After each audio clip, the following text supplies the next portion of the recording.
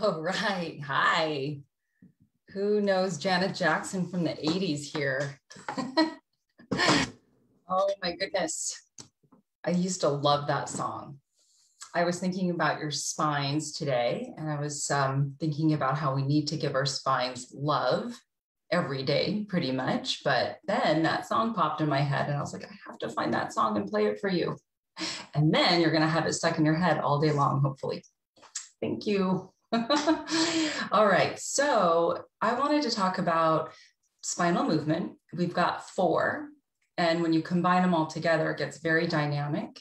But the reason why it's important to move our spine is because it keeps those discs that sit between the vertebrae healthy, right? We want those discs to have flexibility, moisture, nourishment.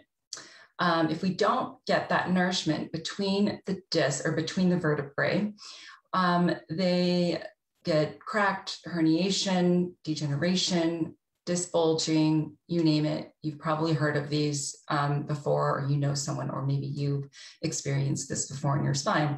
So let's do some safe movement. I do want you to recognize if your back doesn't feel good enough to do this, and just make the movement smaller. Otherwise, just come join me sitting forward on your seat. We're going to put your hands behind your head. Okay, you're going to press your head into your hands a little bit and bring the elbows slightly forward. Now I want you to lift up through your crown, so your chin is to your throat, and find a nice neutralized spine, so just natural spine. You're going to spin those elbows forward and start to round forward. This is called spinal flexion. And then you're going to lift up tall, open the elbows, reach back through the head. This is called spinal extension, okay? So let's continue to flex and extend. So rounding forward, and then open the elbows to extend. Okay, so this is really healthy, especially this extension, which might not feel awesome on your back. Just go small if it doesn't. This is really good because we do a lot of forward bending in our lives, right? So we got to get some of that backward movement in our spine, and just watch that the head stays up into the hands, and visualize you're reaching out through your crown. So the spine doesn't end here, it ends at the top in your visual. And open, good. And then we're going to come up right at the top there, and I want you to lift a little taller on your chair. See if you can give me about 1 more inch in your spine. You're going to lift your elbow up, up, and drop the other elbow, and really get this nice reach up through the ribs, but a side bend through the spine. And that's your 3rd range of motion, right? So we did forward flexion, we did extension, and now we're doing lateral flexion, which is side bending. Good. And just watch with your head that it doesn't fall off the side of your spine. That's something I always say, or fall off your shoulders, right? So you want to make sure that it is an extension of your spine. Okay. Does that make sense? So you're making a uniform curve here. This next one, we're going to hold lateral flexion here. Can you drive down through the opposite cheek and then lift up a little bit more from the elbow so you get a nice stretch in between those ribs? Give me a breath. And then lift up tall, tall, tall. Lift those ribs up off the pelvis, and then other side. Good. Reach the elbow up, drop the other elbow down, drive down through the opposite cheek, and then give me a big long inhale here. Inhale. And exhale, lift up through your spine. Good. Release, reach the arms forward.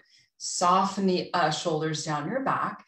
We're going to pull your elbow back and look behind your shoulder, and then forward and center, and then other side. So pull back.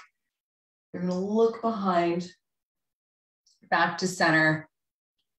Good. And keep going. So another thing to really work on here is a little opposition. So as you're rotating your gaze, drive down through the opposite sits point. This is called rotation, right? Rotation of the spine. So that's our fourth range of movement that we're working for. And again, like I said, when you combine it all together in a three-dimensional quality, you will have a lot of dynamic movement in the spine. Okay, we want that. The spine wants that. The spine needs that. You need it. Okay, let's go ahead and hold this next one. So pull back, shoulder blade, elbow, look back and drive back through the hip. So if the hip is coming forward, can you pull it back a little bit? Good, get this nice oppositional reach, cross body, center, and then pull back, pull back, pull back, drive down through the hip. Good, pull back, inhale, and exhale, center. Good, release the arms. Let's end with a big arm reach, inhale. Good, and then exhale, press your arms down. Very good. Now, if you can come back to this video again sometime this week, your spine is going to be so happy with you. All right, good work. Happy Wednesday, and we'll see you next week. And I'm going to end with a little bit of Janet Jackson because we love her.